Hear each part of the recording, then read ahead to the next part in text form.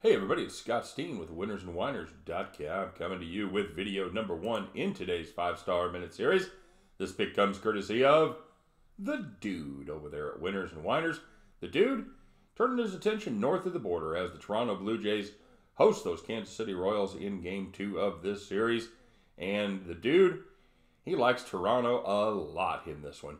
He says with Marcus Stroman's starts with the Blue Jays most likely dwindling down to a precious few, the expectation is he will go out with a flourish before his final destination is determined.